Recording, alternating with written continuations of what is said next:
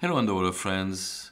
So follow up on the Davinci Resolve tutorials, and today we're gonna try to do color correction on the GoPro footage. So I have a couple of land shots and then the rest is underwater. So we're gonna try to do basic correction using the color page on Davinci, and also I'm gonna show you how to apply changes on multiple clips. First of all, I did my shots using special settings on my GoPro. If you're interested in knowing how I do my settings with my GoPro, you can check the video in the corner and come back to this one later. It's very important to use a flat profile when you do your shots with your GoPro. Like this, you have much more power with your color correcting on Davinci Resolve. So let's start with this clip.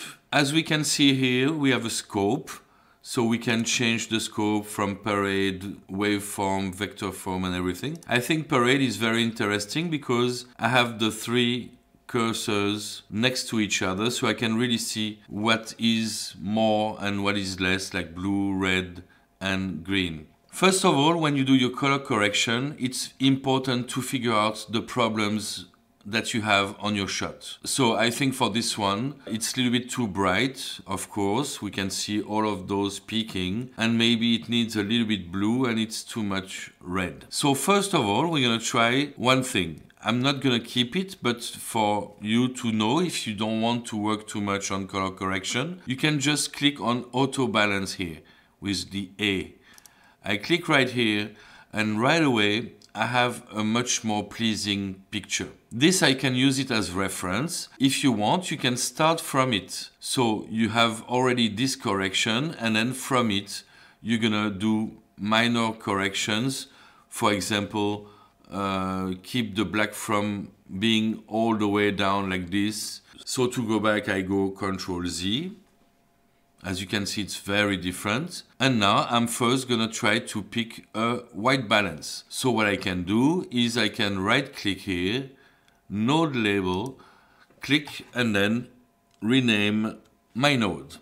It's very interesting to be able to know what your nodes are doing. If later on I want to come back on only white balance, I can just go on this one. So then you can work here on the wheels here, or you can work on those Rgb mixers, but the basic option would be to select white balance, go on your image and try to choose a place where you have white or gray. So let's go here. You see this one, it was a little bit orange or so, and it brought my blue up a little bit. Now I think I still have a little bit too much green, so I may go on the mixer this time and reduce the green a little bit, and as well the red. So now I have a correction that seems to be okay for white balance. Okay, next I'm gonna do Shift S to make another node. And on this one, I'm going to work on luminosity and contrast. So luminosity, I can call it contrast. So now I'm on this node, still on the same clip. And what I see is it's too bright all the way. So what I can do on this one is work on the offset. Because the offset, as you can see, it's moving all of my cursors the same way. It remains the same height, but it's bringing everything down. So for this one, it's perfect because that's what I want. I have nothing peaking here anymore. And in the bottom, I'm still not touching the zero. It's important to try to have those to peak at maximum 1000 and go down to minimum 0 or close to 0. So now what I do, I can increase the contrast a little bit. And this is gonna expand those a little bit. I don't like it's too much right now. Okay, so maybe like this is okay. Now I can see that on the blue, I can bring it up a little bit in gain. Not too much. I'm around 1000 here, so I think it's enough. And I can bring the lift down a tiny bit for the contrast. Okay, I think I'm okay for luminosity and contrast. I'm at the limit pretty much on both ends. Now I can do another correction, Shift S, and this time I'm gonna work on the color a little bit. I know my white balance is quite okay, but it's not perfect. So I can increase the saturation a little bit, and I can go on number 2 here and change a little bit the temperature to make it a little bit warmer, and the tint as well a little bit to make it a little bit more blue. Okay, so now what I can do, if you want to check the result of the node, you can do Ctrl D and you see what it was before and after. So this node, I can call it color. I think now I have a much better result than before. The whites are white. I have highlights and shadows that are close to the maximum, and I brought back some color. The reason I brought back some colors is because when I use the flat profile of the GoPro, it flattened the picture. So it's not as contrasty or as much color as it would be otherwise. So now I have a next clip, and this next clip, actually, I can just decide to use the image from the first one, actually the corrections from the first one. So what I can do, I do Control click, and then I go on my previous click and I click on the wheel, right like this. And now I can go on this clip and I see that all of the corrections I've done previously are here on the second clip. Command D to see without, that was only the color, but so by applying this correction in one time, I'm not making this one perfect, actually, because it's probably a little bit too dark, but I'm already doing most of the corrections. Of course, I shot those 2 clips with the same camera and with the same setting. It was the same day, same luminosity pretty much, so it's gonna help a lot and save you lots of time. This one, I think it's a little bit too dark for me, so I'm gonna try to brighten it a little bit. So I'm gonna go on contrast, and maybe I can bring the offset up a little bit. And you see, in one click, I was able to bring the shot the way I want. You see, those two now are matching pretty well together, and it's much better than it was before. Okay, so now let's go on the underwater ones. For all of the clips that are super shallow, I probably will be able to do the same, do one correction, and for sure for those two apply it together. But then if you go later on in the clip, I can see that this one is much deeper. So I will probably have to redo some color corrections later on to adjust to my clips. Of course, I'm not gonna do all of them, but I will also show you a couple of tricks to make sure that you can balance the clips together and make them quite nice. Actually, this clip, I can bring the color from the previous one. So I can click here. I do Control click for those two, and then I middle click here. And now those have been corrected. Okay, so let's go underwater. So, Valentin here, we can see the problems here, so it's a little bit too bright. The white balance seems to be quite okay, but we're gonna try to see how we can correct it. So you see, here I have a black, a gray, and those are things that help a lot normally to do your corrections. So let's try on the black here. As you can see, we have numbers red, green, and blue. And the red is the lowest one, but underwater it's quite normal. We know that we lose colors underwater, so we don't want to bring back everything. Otherwise, it wouldn't look like underwater. So it's not a problem to have it a little bit lower. As you can see, this one, I adjusted my cursors here, but now Valentin looks all red, and that's not really what I wanted. So I can correct it here. I go on Rgb Mixer and I'm gonna remove some red, remove a little bit of green, a little bit red again, and now it's a little bit more blue and a little bit more pleasing. I will go back on it later. Now it's just a first draft. Okay, so rename this one, white balance, and now do another node, Shift S, and on this node we're gonna work on contrast.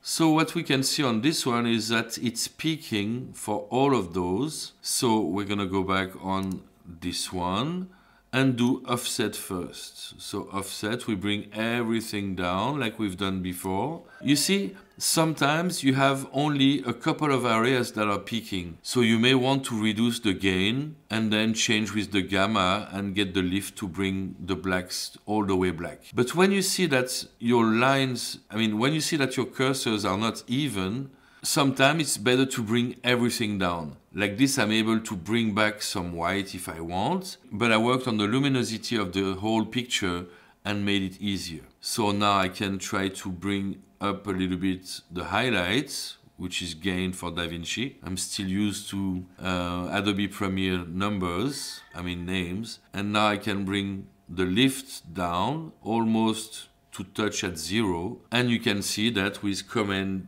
D I had an image that was very bright, very flat, and now Control D, that's what I have. I may want to bring the gamma up a little bit to make it a little bit brighter, and I think now I have pretty much what I want. So now I do Shift S, one more node, and this one again, we're gonna work on the color. So for colors, I'm gonna go on color boost. Here I bring it up a little, and now I can go on temperature, tint, to have a nicer blue in the back, and I think it's pretty good. Saturation just a little bit more, and I think it's quite okay now. So let's try to apply it to this one, because that's pretty much what we had on the previous one. So Control click, and then we'll click on this one, and now I corrected this clip also. So I can review how it is, but it seems to be quite nice. Maybe I can get this one a little bit darker. So I'm just gonna go on contrast and bring down the lift a little. So you see a couple of clicks and I'm correcting the whole thing. Let's try to correct this one also. So select this one first, Control click, center click, and now I can see that also for this one it worked. So I said before, when we're gonna go deeper, of course, for example for this clip, the colors are gonna be completely different and we're gonna have to find different solutions. But right now, for example, those two extra clips, pretty much I can correct it using the settings from the first ones and then just change a couple of things from it. Okay, so this one, it's a little bit too dark. So I just go on my lift, go on contrast, and then bring my lift up a little. And now I have my three clips adjusted together and it works pretty well. Next one, let's try also to do it like this. So Control, and I'm gonna do both at once, and then we'll click. So now, as you can see, the water is really blue, the contrast is much higher, and it looks better. So, but this time, I probably need to add a little bit of red because I lost it from going a little bit deeper. So I go on color that I didn't rename.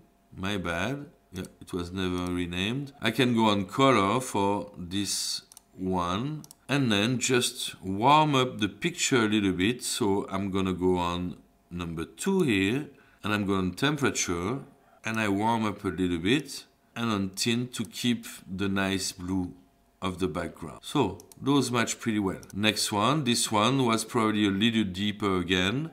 So once again, I'm gonna click on this one, warm up a little bit, tint for the blue, and probably this time I need to work on my white balance because I see that the red is very, very low. So as you can see, this one is very green, so I can go on my red output and bring up some red. So now the bubbles look more white and the sea fan is getting all of its colors back. When you correct it more, you want to make sure that it's okay for the whole clip because you see this one, the water is getting a little bit red. So I'm gonna reduce it a little bit.